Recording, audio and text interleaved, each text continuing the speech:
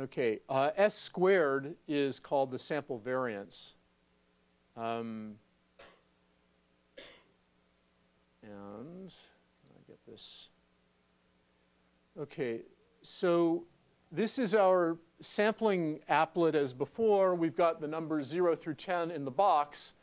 But now what we're calculating instead of the sample mean or the sample sum is we're calculating S squared. When we draw a sample, each time we draw the sample, we're going to calculate this thing I've just covered up. That is the sum of the squares of the residuals from the mean divided by n minus 1 and not taking the square root. We're looking at S squared because it's S squared that's supposed to be unbiased for the standard deviation of the box. So the SD of the box is 3.16. Okay, the square of the SD of the box is 3.16 squared, which is about, let's start by drawing with replacement.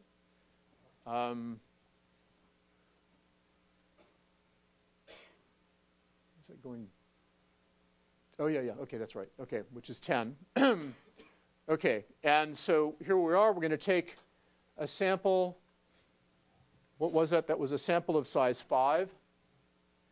We drew 5 numbers at random with replacement from the box, calculated S squared, the sum of the squares of the residuals from the sample mean divided by 5, and then that's it. That's what we got. So we can do this a bunch of times.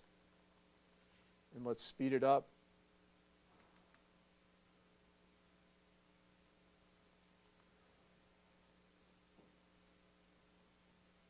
Okay, so now we've drawn 10,000 samples of size 5 and plotted a histogram of what values we got for S squared.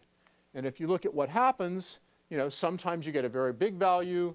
Typically you get, kind of a moderate value. The mean of those 10,000 values that we got, 10,000 values of S squared, was just a little bit less than 10. The expected value is 10, right? The square of the SD of the box. Okay. Now, if we draw the random sample without replacement, then it turns out that S squared isn't unbiased for the SD of the box squared.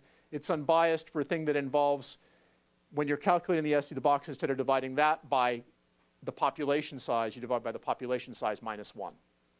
So it kind of corresponds to the same denominator in some loose sense. So if we go to sampling without replacement, now if I'm taking something that's like the SD of the list, but instead of dividing by the number of items there are on the list, I divide by 1 less, the result is going to be bigger, right? Smaller denominator, bigger ratio.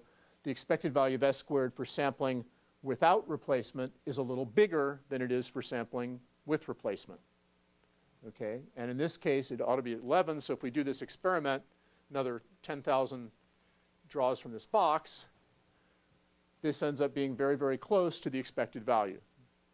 Okay, the average value of S squared for drawing with replacement from this box turns out, drawing without replacement from this box turns out to be very, very close to its theoretical value, which is bigger than the SD of the box.